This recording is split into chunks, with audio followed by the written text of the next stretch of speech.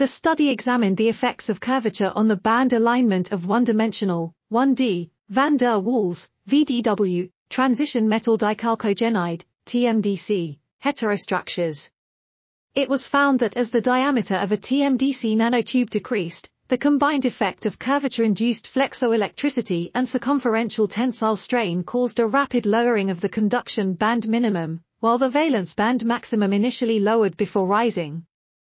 When individual TMDC nanotubes formed coaxial heterostructures, the concerted effect of diameter-dependent band edge levels and intertube coupling via flexovoltage could result in a transition of intertube band alignment from type 2 to type 1 in multiple heterostructural systems, such as MOS2 at WS2, MOT2 at MOS2, and MOT2 at WS2 heterostructures. This research provides a foundation for the rational design of 1D VDW heterostructures. This article was authored by Zhao, Chunxia, Ziye, and others. We are RTCLTV, links in the description below.